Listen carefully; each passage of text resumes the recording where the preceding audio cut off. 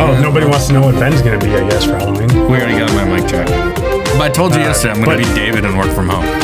Okay. David never works from home. I know, he did one day last week, though, for half the day. Came back on Friday and said, you should do that more often. And then corrected myself and said, you could do that more often. Like, now that we don't want him here. Yeah. Well, now that calf season is gone. Calf season has passed. This will be admissible in court, probably. The long-time harassment over his exposed calves. My attorney is watching. That's probably as good a time as any for us to go ahead and start this episode of the Video Reformation Podcast. Episode 16? Episode 16, I believe. Look at us. Episode 16. Yeah, lucky 16? Mm-hmm. Sweet 16. Sweet 16, there it is. Mm-hmm. This is our Sweet 16 episode, so... Just had our quinceañera. Yeah, that was a couple weeks ago. That was 15. 2 weeks ago. We should have recorded an episode from San Francisco. It would have been fun.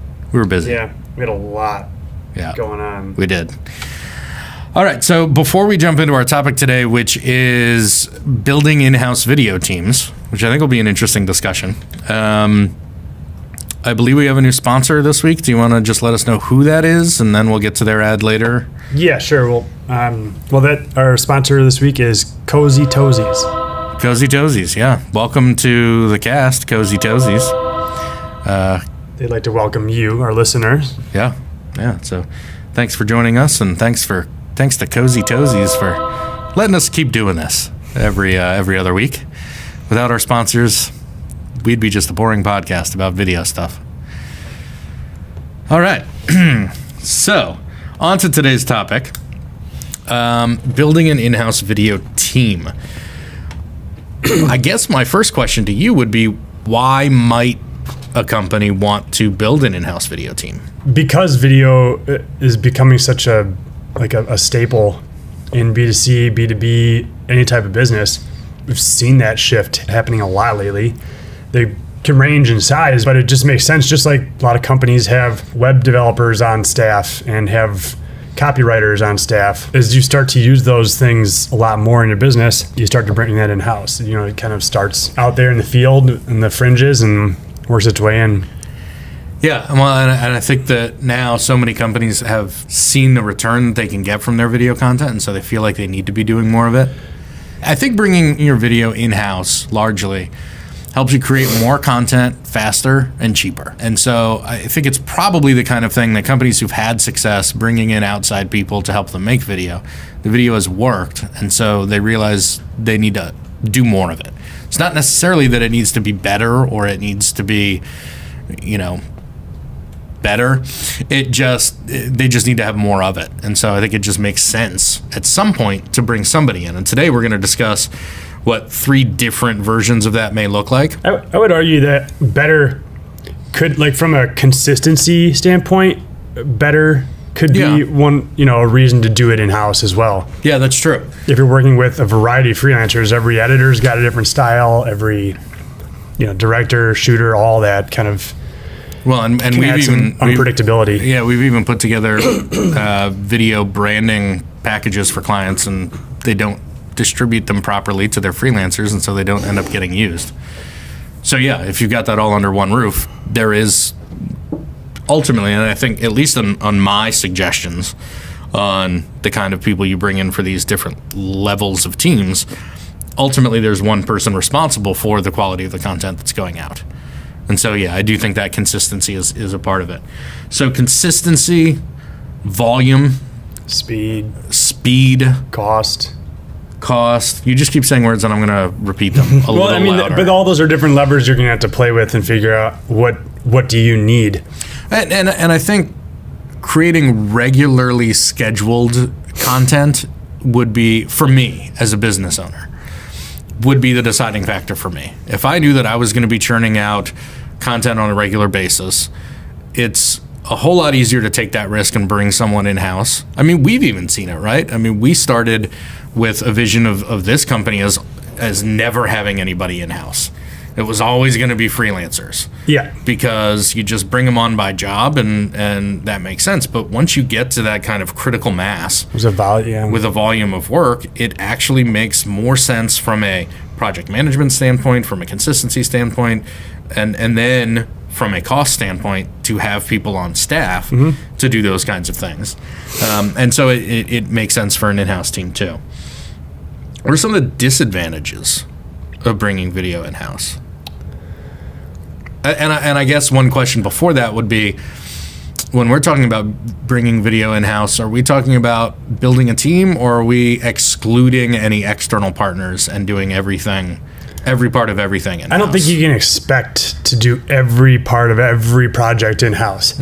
I mean, even as it comes down to like equipment, you may need special lighting for a certain thing. Like when you build an in-house team, you're going to buy equipment and software and all that kind of stuff too. At some point, you're going to need something that you don't have. And so whether renting cameras, getting someone else on, an audio person on set, stuff like that, it's going to change on every production, or unless you're doing the same content every time. What was the question? So that was kind of the question that needed to be posed first. Inside, outside. Is inside, outside. Is it exclusive? Right. And I agree with you. I don't think it ever can be exclusive. But what might some of the disadvantages be of an in-house team? I think of one off the bat, and maybe it's a little cynical, but I worry about quality when I hear people bringing someone in-house to do video. And I think it's with the smaller teams more where they're bringing one person in. I think that's a concern that I have with clients, prospects, just people in our network who are bringing someone in. Even clients and prospects that they already have one person in. There might be one thing that they're good at. They might be good at documentary style. Right. But because that's what their experience is in, but they have no experience with any kind of scripted content. And so what you see is a whole bunch of the same doc style type content without any variety in the content. And so I think that gets a little limiting sometimes. What else might be a disadvantage of? I'm trying to come from our listeners' point of view.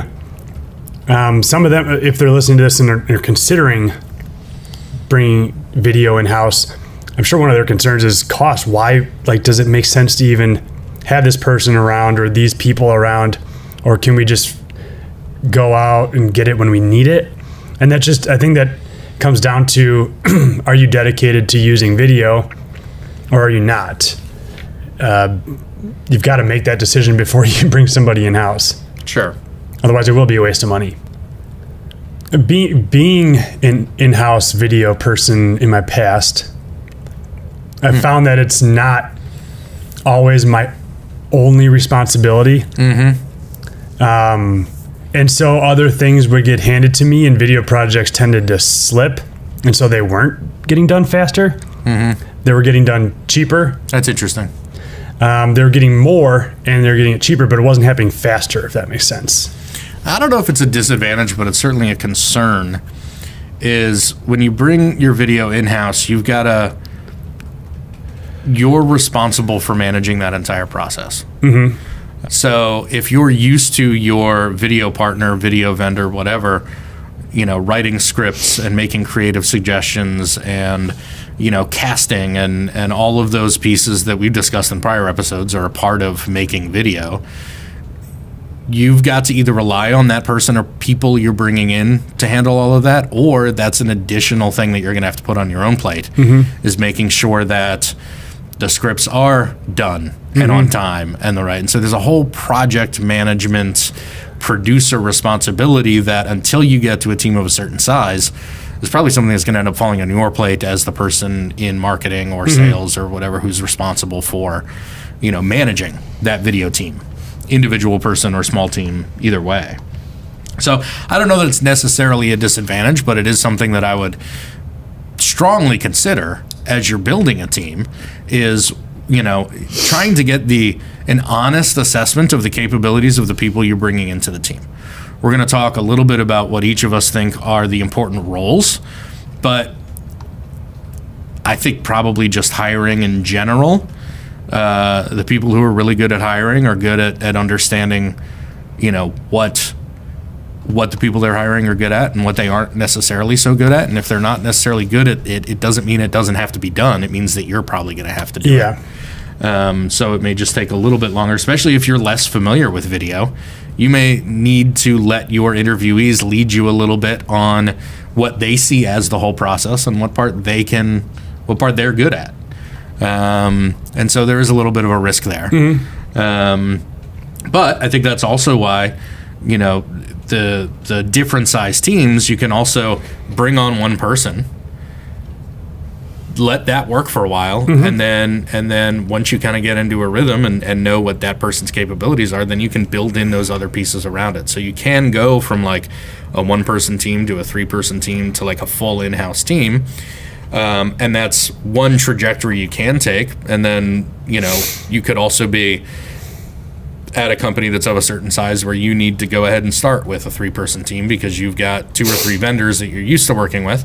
And you're just going to say, it's time to go, in-house. We're going to need 3 people to put on this team. So a couple different ways to look at what the recommendations we're going to make in this episode.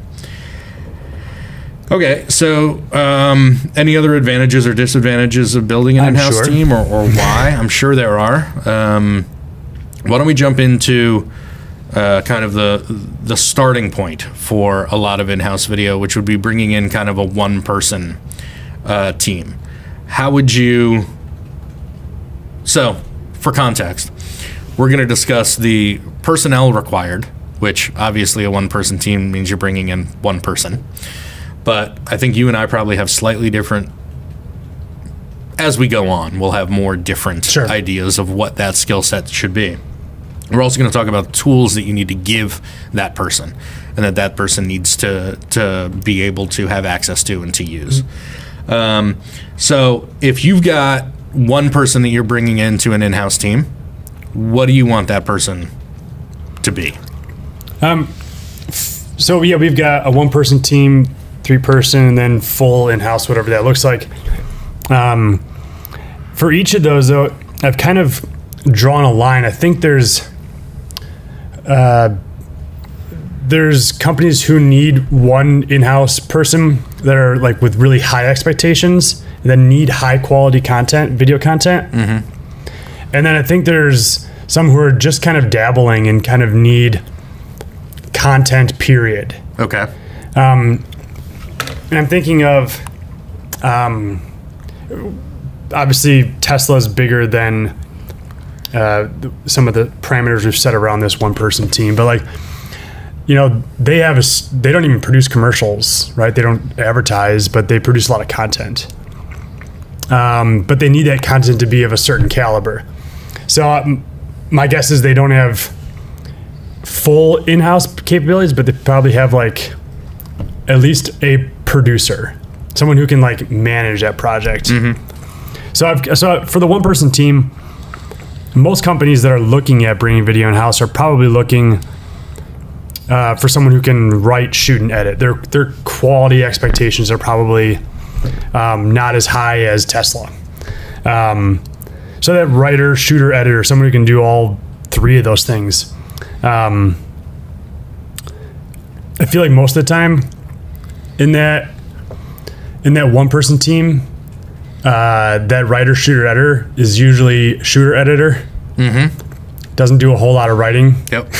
And that's just given the time constraints, expectations set from the beginning. And so that is one of the drawbacks, I think, of having that writer, shooter, editor, 1-person, low quality expectations is if your expectations are low, you're probably going to get low quality work to some degree. It may be just what you need. But if it's consistent... Yeah, that is an advantage then. And if there's a lot of it, then... Yeah, that's what you need. Yeah. And especially if it's lower in the funnel, too. I mean, we've talked before about how it's the higher in the funnel you go, the bigger your budgets generally need to be, the higher the production quality needs to be.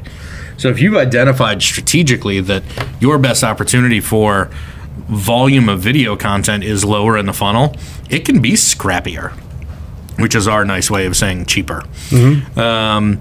I think there's a Venn diagram of your choice and my choice where the intersection is on the shooter and the editor. I came at it from shooter editor with some basic MoGraph skills, as opposed to a writer, because I also wanted to take into consideration who's on the team. So marketing is usually the biggest example. I'm sure there are opportunities where a sales team could be bringing in a video producer. A customer success team could be bringing in a video producer. But I think the most accessible opportunity and example is on marketing teams. So my assumption is if you're at a point where you're considering bringing video in-house, you've probably got, at the very least, a copywriter on staff. Yeah. You've probably got a graphic designer, creative director. They may be the same person, but those things are probably there because of the other content that you're producing. Even anywhere from brochures to website copy to anything. Yeah, right? to anything, to paid ads, to social posts. I mean, so I think all of these levels of in-house teams need to work with the rest of the existing team that's there. But for the one-person team, if there's a copywriter on staff already, then we can train that person how to write for video. There are some different things that you need to consider when you're writing for video, because you get to show and tell oftentimes. So we can take that person, and if they're a good copywriter, get them to understand what they need to do differently when they're writing a video script. And then if I'm bringing in someone who's got experience shooting and editing, then to me that's the core. And where you went writer as kind of the next part of that, I went MoGraph. And it doesn't even need to be that they need to know After Effects, for example. They need a basic design sense so that they can quickly put together some nice looking titles, CTAs that are easy to read if it's, you're considering mobile, and so it's a thicker text and not a thinner text. Just, it's almost more about like the eye for that kind of thing than the technical ability to do anything fancy with motion graphics. Because you can get, if you're using one of the tools, I would suggest that this person have is Premiere. Adobe Premiere. Or Final Cut Pro 10. But you don't even, both of those, you don't need After Effects or something high powered, because there are a lot of title templates that can plug right into either of those programs. So it may cost you $15 to get a title pack, and now you've got your video branding taken care of for now.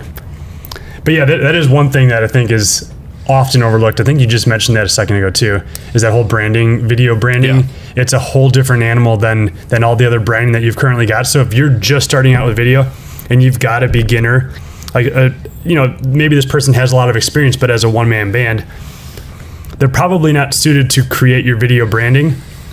That could get a little choppy and scary for a while, but you'll start to figure things out. I think simpler is better in that regard. But if I think back to when I was a one-man band freelancer, if I had been brought in at a company and responsible for video, I wouldn't have had any problem working with their graphic designer or creative director to have them graphically lay out what I'm supposed to do, and I can figure out how to put that into a animate video, it in or something. right? How to animate it in, and whether it's taking like an Adobe Illustrator image, or just them giving me a reference with like the hex code for the colors, right? Like I could probably figure that out.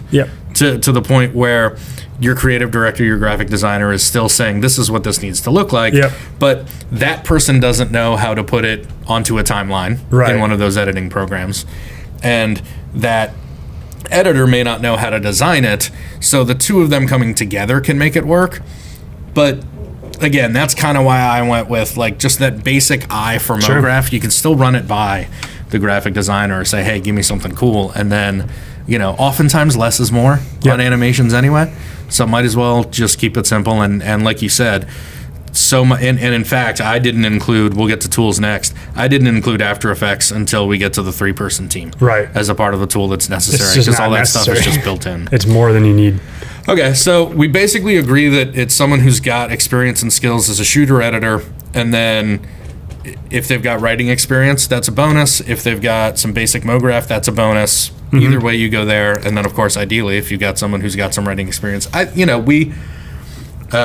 we also are very big on hiring good writers. And I think that's something that I would do wherever I was, because someone who can write well, even if they're not writing for you, it means they can form their thoughts well, right? They can explain themselves. And the better they can do that, the easier it's going to be to work with them. And so even if you don't have somebody who's going to be doing the writing, or if you've already got a writer, hire the better writer anyway. You don't even have to ask for a writing sample necessarily. If there's a cover letter involved, or read through a whole bunch of their emails, like how well do they communicate? That's a good read into, can they actually form thoughts coherently? Yeah. Okay, so let's talk about some of the tools that this one-person team needs. I'll go ahead and start with cameras. Yep, I think a simple DSLR, whether that's Micro Four Thirds or Nikon or Canon, I don't care necessarily, whatever they're comfortable with. Yeah, I've got it as obviously they need one camera. Yeah. Two would help. Two is more than twice as good as one when it comes to cameras, because you've got the opportunity to be more creative with your edit when you've got multiple angles to switch back and forth from. Another thing to consider there, because it's just so prevalent now, is if they're 4K cameras, you can almost get 4 angles out of 2 cameras, because anybody listening to this doesn't need to be delivering any web video content in 4K. No. You can deliver in 1080. So if you're shooting in 4K, that means you've got the opportunity to punch in, to zoom in on that 4K shot and not lose any resolution at 1080p. So if you've got 2 4K cameras for your one-person team, then they basically got at least 4 angles that they can choose from. A DSLR is enough. One of the mirrorless cameras, like I think the A7S II is a mirrorless. Even the Blackmagic Pocket Cinema cameras, they've got a relatively new one that's out that's like a 6K Canon EF mount Pocket Cinema camera, $1,000, $2,500. But but the old Pocket Cinema camera is like $995 or something like that. So, one camera is a must. 2 cameras opens things up quite a bit. Along with camera, you got to have a tripod. One for each. I didn't even put tripod on here, but that is true. It does not have to be spectacular. Right. You don't have to be moving cameras. They just need to be stable. Yep. So tripods are good for that. Yes, that is true. What about lighting? I think you got to give your person a 3-point LED lighting setup. Yeah. At this point, if you're buying gear for your person, then I would just go with a bicolor LED, 3 lights. We can put some examples in the show notes of this stuff. Yeah. The light panels are great. ICANNs work. There's so much out there right now. It doesn't have to be super. There's probably a new Japanese company every day making them. Chinese. And they're just ripping off whatever everyone else's IP. But if you give your video person 3 lights, then they can do basic 3-point lighting, which means if they're doing a basic interview setup kind of thing, they can set the key light, the fill light, and the hair light, and they can make that work. And then I suppose along the lines of tripods, you need to get stands. However that needs to work. Yep. Yeah. So that'd be 3 light stands. Yeah, 3 light stands for your 3 LED lights. Is that what you had? Huh? Is that what you had? I didn't have a 3-point. I just said some basic, but I probably would have ended up there if I kept developing that. Microphone. Yeah, I think you got to give them a lav, which is a lavalier microphone. A shotgun cordless lav. It doesn't have to be, but it would certainly wireless labs still have wires. Wireless. So. Yeah, they do. Misleading. But there's a transmitter and a receiver. Right. So there's no wired connection between the recorder or the camera and the talent. So they can move around. So if you're getting one, you might as well get one that's wireless. The Sennheisers are really nice. G3 or something like that. Yeah, G3, EW3, whatever it is. The Sennheisers are nice. It's nice to have a shotgun too. Yeah, a shotgun is you're going to get better audio. A must. And In fact, you're probably, if you had to choose one, I think you're better off with a shotgun than a lav. But again, I think just give your in-house video person the option. A lav. The nice thing about the lav is that it just connects to this person talking. The boom just requires more equipment. Yeah, and if you've got a one-person team and they're using a shotgun mic, they're going to have to put that boom arm on a stand. Mm-hmm. And if that talent is moving around at all, that talent can't move around at all because they're going to walk away from the mic, and it's going to sound kind of like this does right now. Yeah. Like as they get further and off axis from the mic, it's going to sound terrible. Whereas if they've got a lav, then no matter where they move, the mic is 8 inches from their mouth, and their mouth is where their sounds come from, as I understand it. The ones you want to record. Yeah. And yeah, so and having both is again just more flexibility. Depending on the camera you're getting, you may want to have a separate audio recorder. There are also some preamps that you can get that then route the audio directly to the camera itself, which would take out a step of syncing audio for the editor. But if they've got any experience, they're probably used to syncing audio at this point anyway. So a separate audio recorder is going to be better noise floor than what you're going to get straight into the camera anyway. So your audio will sound better. And as we've discussed many times before, audio and video is hugely important. So the quieter you can make that noise, the better it's going to sound. That really is about it for equipment. Yeah, we've discussed Premiere Pro or Final Cut Pro 10. And then I think you got to get this person a computer with at least 16 gigabytes of RAM and a decent GPU. Yeah, they're going to need a computer to edit this stuff. It's not film that's coming out of these cameras, and they're offline editing. So, a decent amount of RAM and a decent GPU are what's going to make things fast for them. They could work with anything, but the slower the computer, the harder it's going to be to get stuff done on time. Mm-hmm. So if we're talking about a volume of content and consistently publishing content, got to be able to hit those deadlines.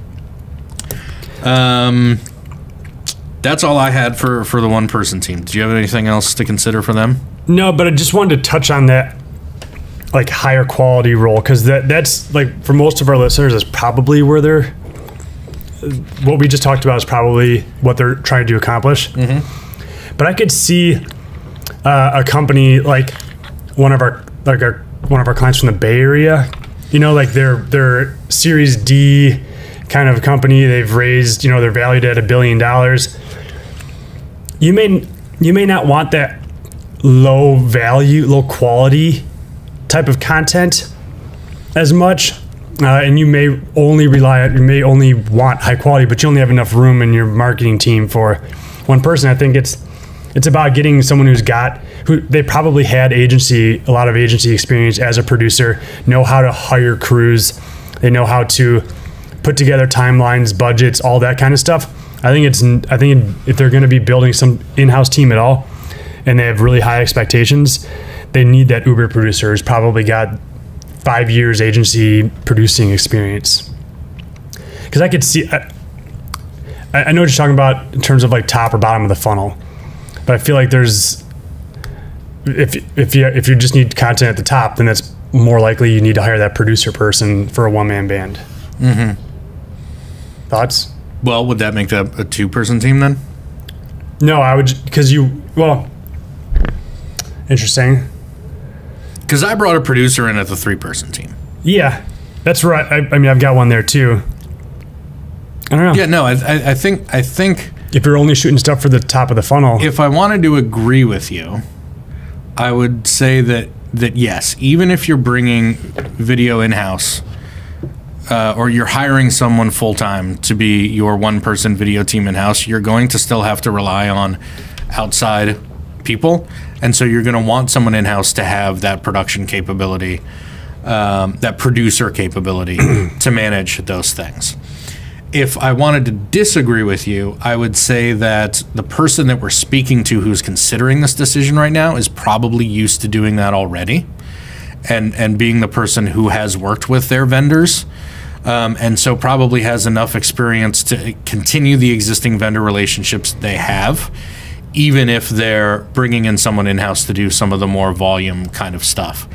So I think there's a way to do the one person team as a way to add volume and timeline wise consistent content. But going back to the beginning of the conversation, I don't think it's exclusive of working with other partners for that higher quality stuff too. So I just, if you're going to be producing high quality content, one person's not going to be able to do that for you, and so you probably need to look into more of the 3-person team level, which is what we'll discuss next after we hear from our sponsor. All right, so an unfortunate thing, when the storm came in, was that 2 nights ago? Sunday night? Did we have rain? Sure.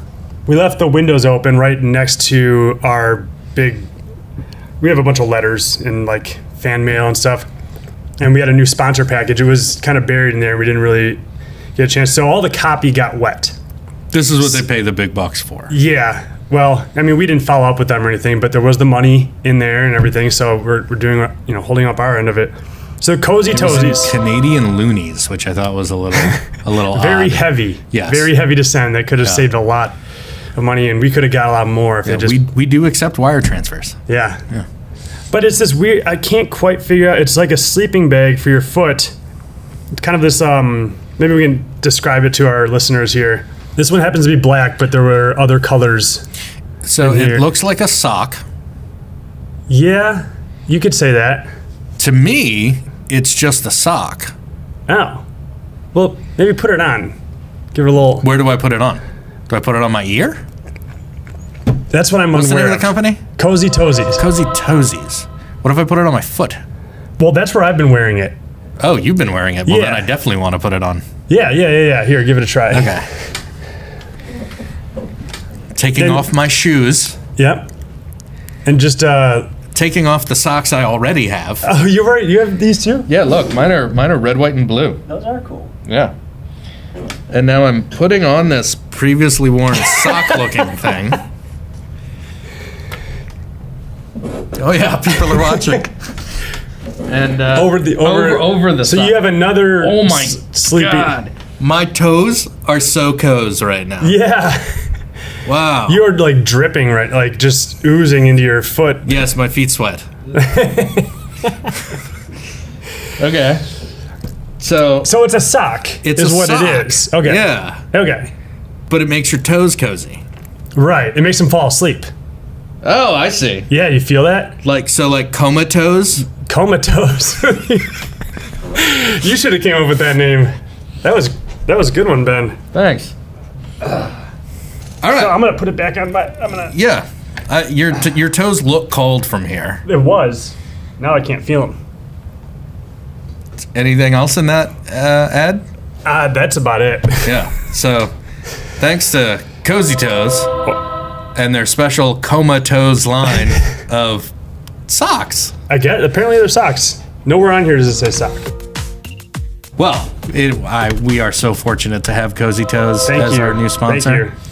Thank you for making socks.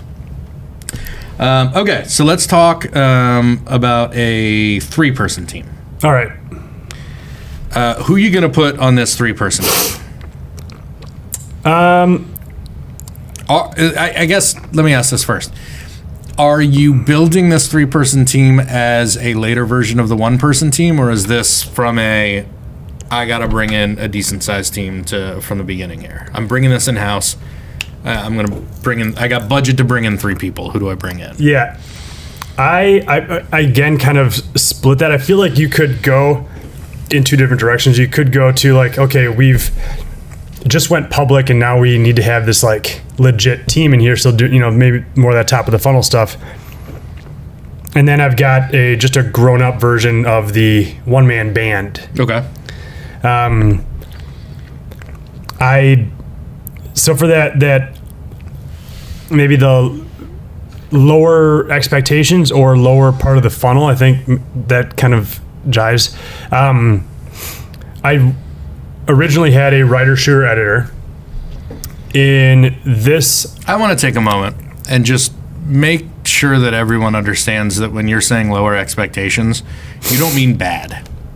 You just mean not shot on a sound stage with a cast of a dozen people. Exactly. You may not even have actors. Crew. Yeah. You're using people from inside the company, but it's still quality content.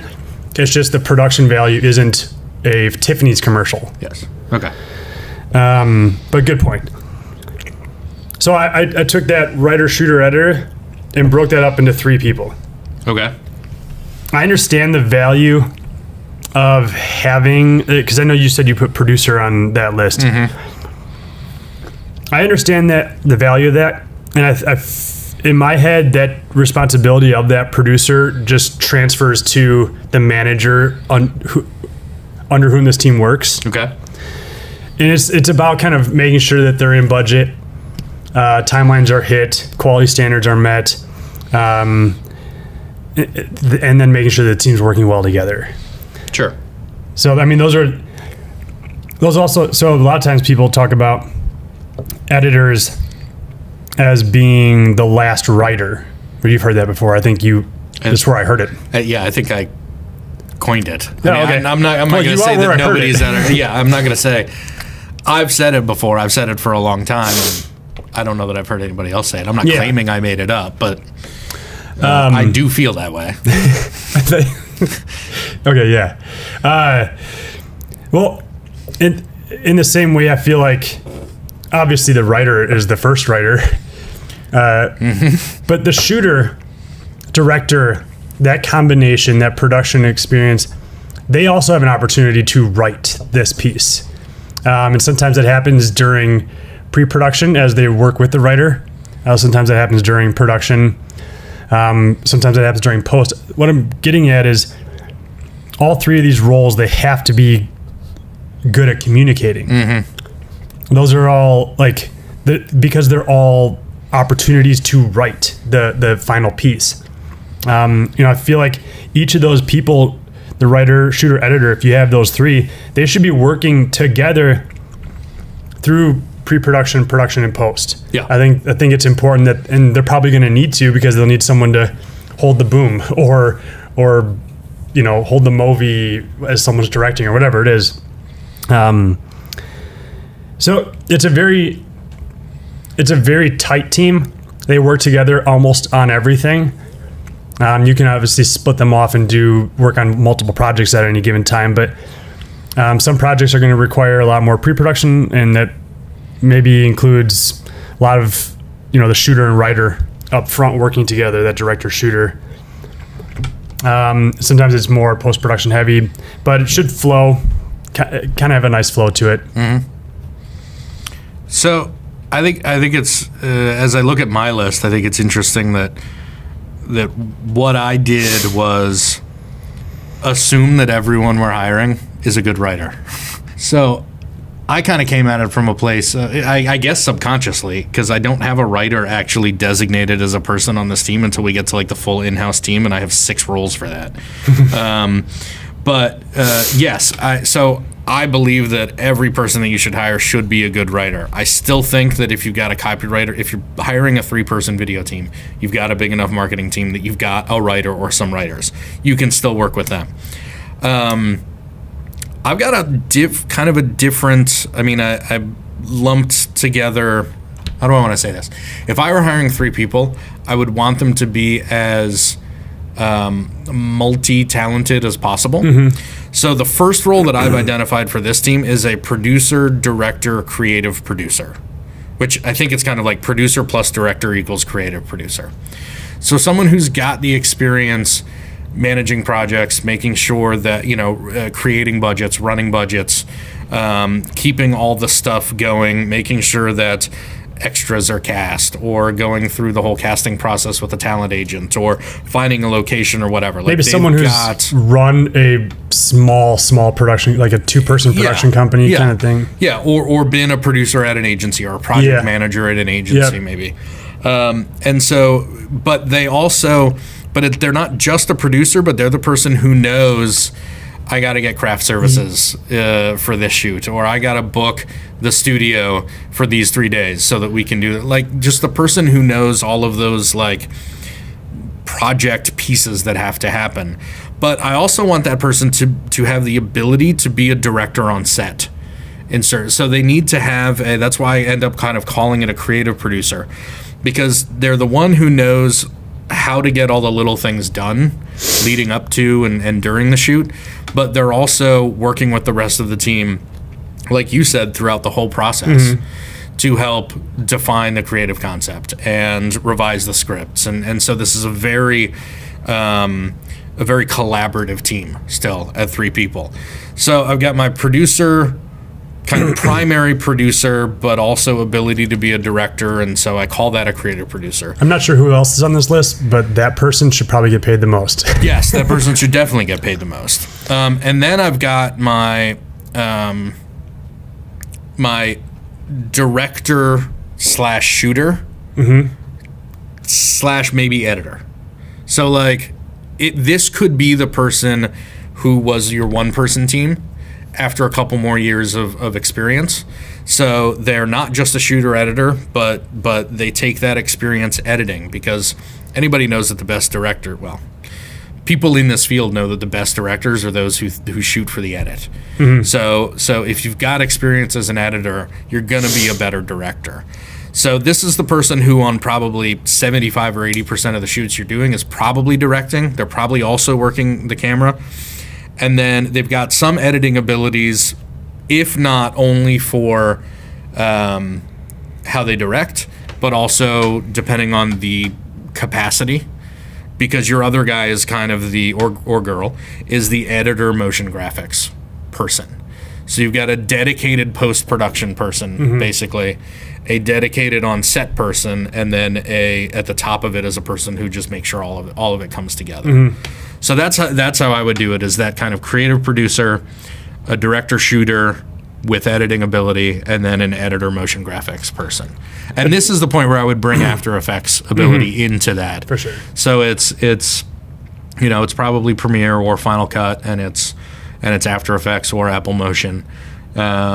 But that one person has, your director, shooter, editor doesn't need to have any of those MoGraph capabilities, but your post-production person can do the editing and the motion graphics. So, as you know, I built 2 teams, and the more experienced team for option 2 is exactly what you just said. Yep. For those who can't see, Justin's holding up a piece of goldenrod paper,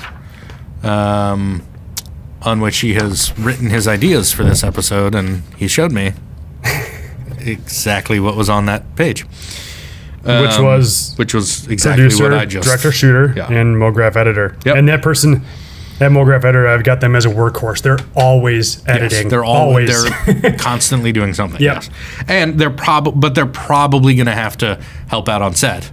Right. Because you're doing stuff that's the one day you're not editing. Yeah. So I think at this point it makes sense from a tools perspective to be at 2 to 3 cameras. Just, a third camera doesn't bring as many options as adding a second camera to a 1-camera setup. But you're probably doing enough now where you want multiple angles, so you definitely got, whereas with the 1-person shooter they can probably work with 1 camera, you've definitely got at least 2. You might be up in like the Ursa Mini or FS7 type range here, but not necessarily. Some additional lights I think would help, so you can do like the 3-point lighting, but also like backdrops, light the space or the green screen or the backdrop or whatever. I've only added 1 additional lav so that you could get 2 people talking at the same time. And then I would add After Effects. Some experience with Adobe Audition probably makes sense. Yes.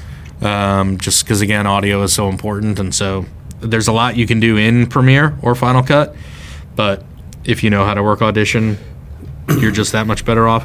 And then I think at this point there's some kind of like project management software in place. Because if you've got the volume where you've got a 3-person team coming in, there's multiple projects. They're all in different phases. Whether it's the person who manages this department or this kind of creative producer person, they probably need to make sure that everything's being kept track of in that project management software. So I think that's something that is not necessarily a skill of the trade, but just something that is required with the volume of work you're doing if you got 3 people dedicated to video.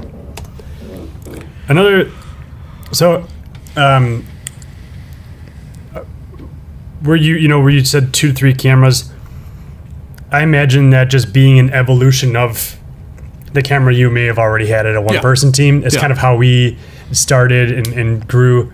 And most companies don't have the ability to just go out and buy cameras, but if you do, those are certainly good options. Where I was going to go, instead of spending money on the cameras, you got to have 1 or 2. But say, or at least just allocating some of your budget, you're going to run into a couple of these videos, especially if you're doing like series, where it's like the same host and they're on set. You're going to need a set design. You need to put a little bit of money into the set design and the space itself. Money should just be a tool for all of these. Yeah, I mean, it's super easy to make video, and it's also not easy at all to make. Depends on what your expectations are, I guess. But this is a loud chair. Yeah.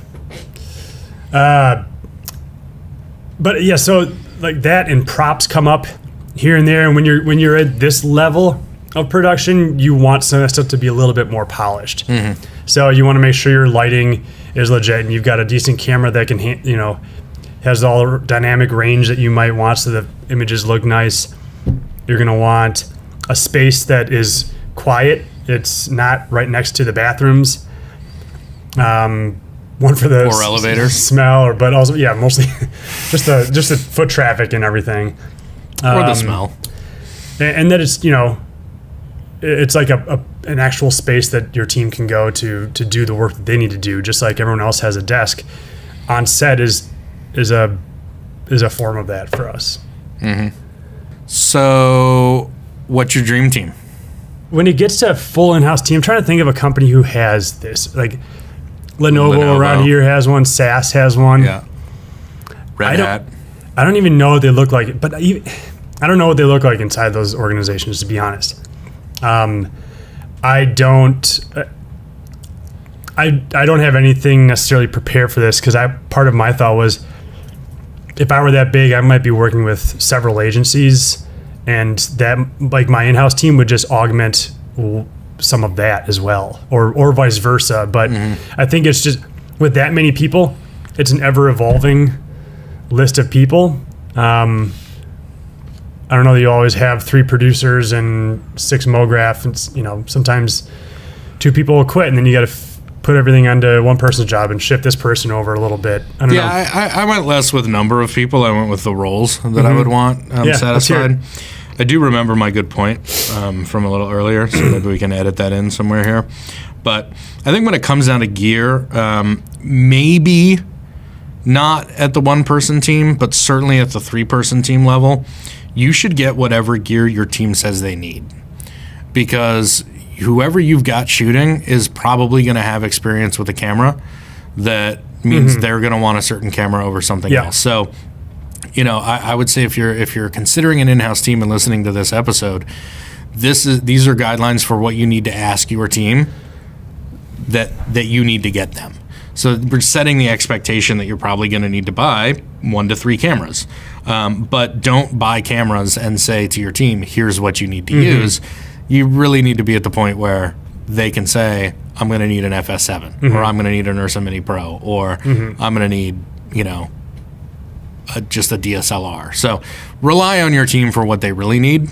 We're making suggestions here if you were starting completely from scratch, and basically just what to kind of prepare for. In terms of the full house team, I've got 6 roles. I think if you've got a full in-house team, you've got a lot of different types of production that are going on. You've got a lot of production going on.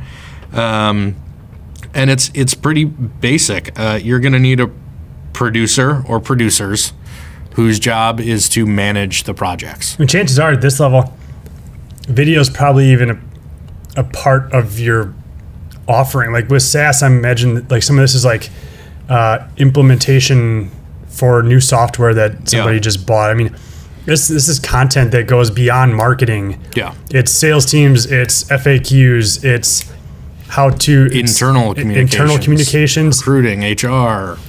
So you've got your producer's role depending on the volume of work you're doing, but that's a dedicated producer. I think anybody that can be involved in the creative is great, but I don't know that you necessarily need a creative producer. You need someone who knows how to get this stuff done. You've got writers at this level, writers who know how to write for video, and that's all they're writing for. Mm-hmm. You've got a director or directors whose sole job is to take a brief and turn it into actual video content, understand that vision, and direct the shoot. You've got a camera operator or camera operators whose job is to probably light, and so they're probably more director of photography types, but their job is the image. What does this stuff look like? How is it lit? How are we capturing it? How are we executing the director's vision on this? Then you've probably got multiple editors at that point, and motion graphics is again specialties. So there they get very segmented. They can be you could probably have one or two people who can both edit and MoGraph, but then you've probably got someone who's just a really good editor and just a really good MoGraph person.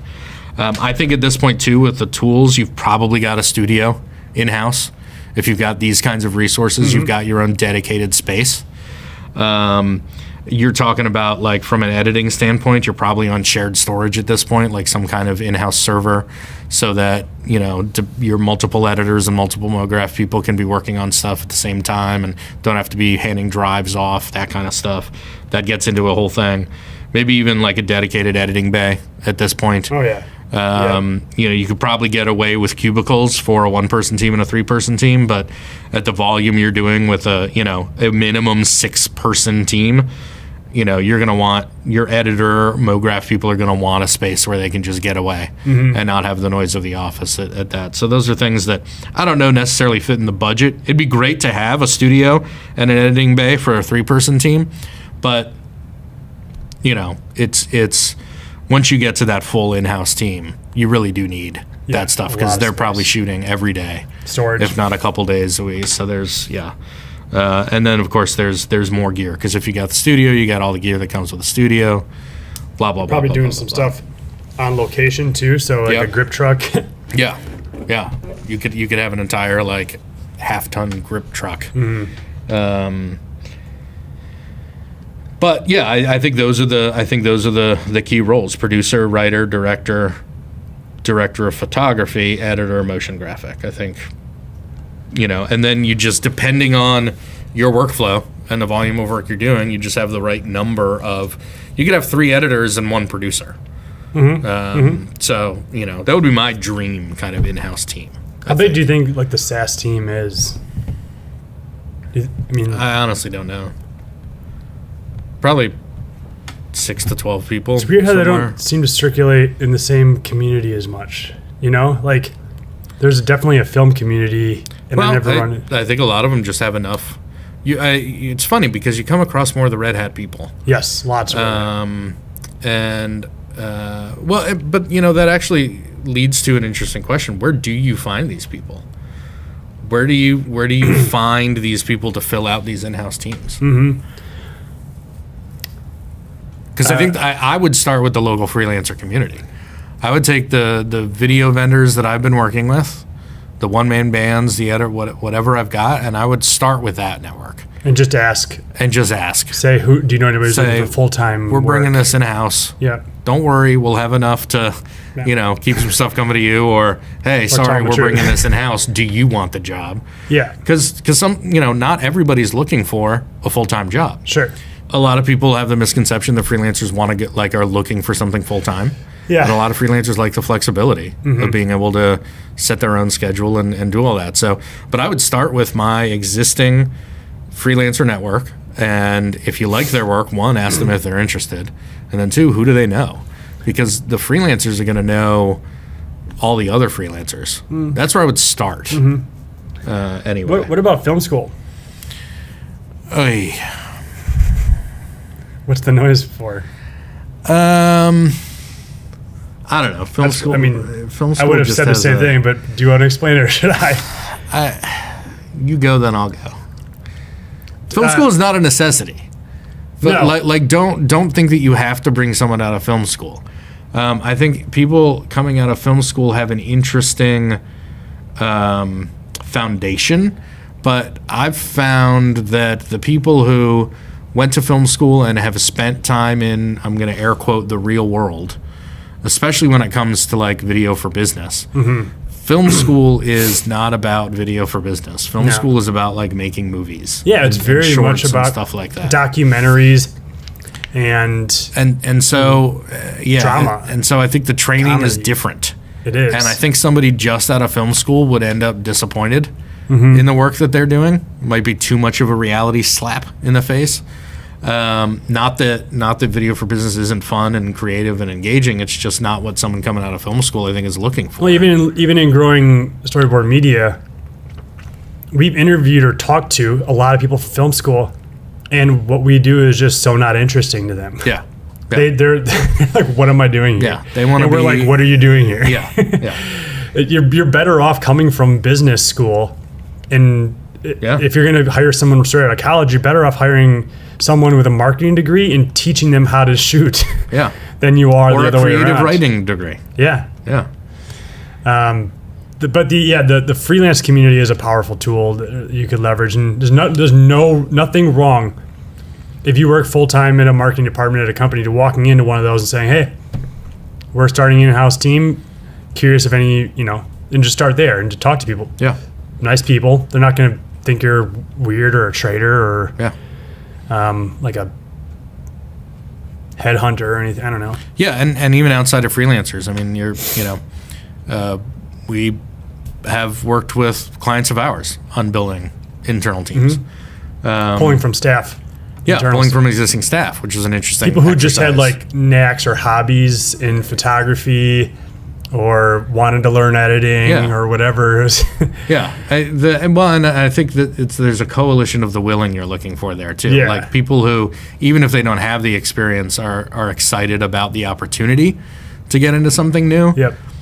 You're going to get, an extra 3 to 6 months out of them before they find out it's not right for them than someone who doesn't want to be doing that in the first place.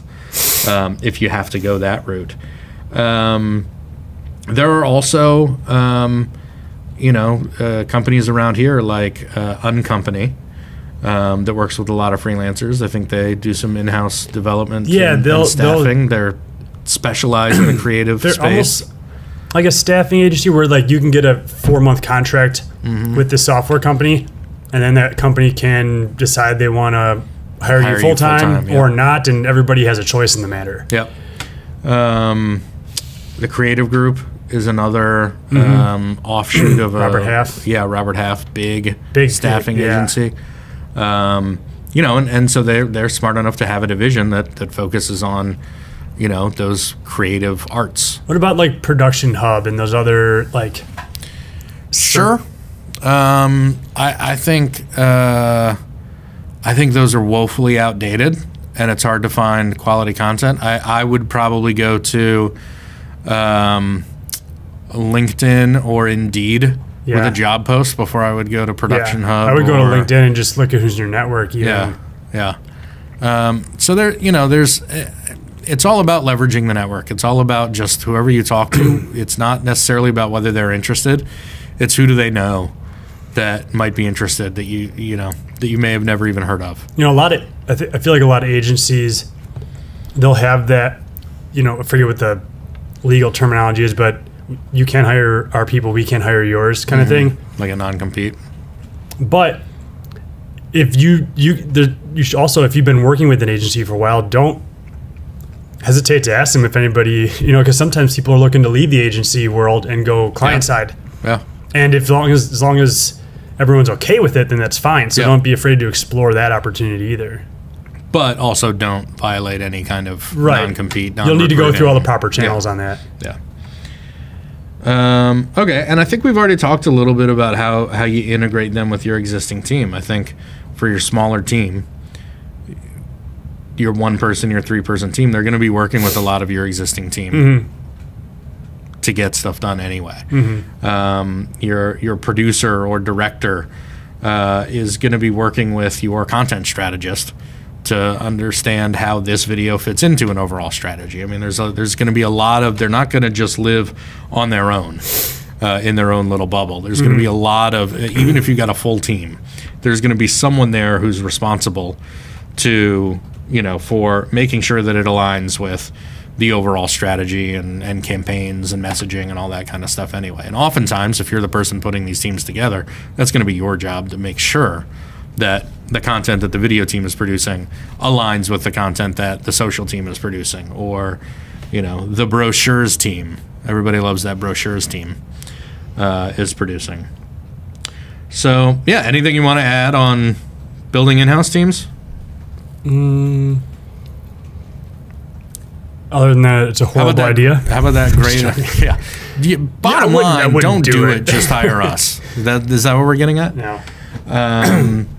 Did you remember that great idea you had? Yeah, I'm gonna hold on to that one for later. Oh, it's that good. That's pretty good. You gotta stick around on the Instagram Live to hear that one. I don't know. I don't think it's going anymore. Hey guys, is the Instagram Live still going? It's a 60-minute time limit. Last time we did it. This time we didn't. Yeah. Well, I guess everyone's now listening just to hear what they missed on the Instagram Live. Yeah. So, okay. Should we thank our sponsor? Yeah. Cozy Toes, which apparently are just socks. Yeah. Okay. Thank you to Cozy Toes. And make sure to, do all the downloads, subscribes, rates. We haven't gotten a review in a while. It'd be nice to have somebody come up with something, even if it's like an inside joke or something. Yeah, we don't have to get it. Yeah. I that is one way. Yes, someone else's inside joke. Just make that your review. And, of course, join us on our next episode, which, as of right now, is going to be about video trends for 2020. 2020. It's like a New Year. All Lang Syne. Yeah, no, I think that one's scheduled for, December 23rd. Oh, we have, what's this one? December 9th? December 9th. Oh, okay. Yeah. I don't know. It's just to pull back the curtain. Today is Tuesday, October 29th when we're actually recording this. I always find that interesting. People, I like to see what their lag time is. Like if they mention, today in the news, did you see whatever? And then you listen to it 3 days later. Did you see the Trump went to the baseball game and they chanted lock him up? Then you'd be like, wait, when did that happen? Yeah. 3 years ago? No, that was sometime in the days preceding Tuesday, October 29th. Were they? Melania's a she. I always thought she was a Russian agent. Well, that's a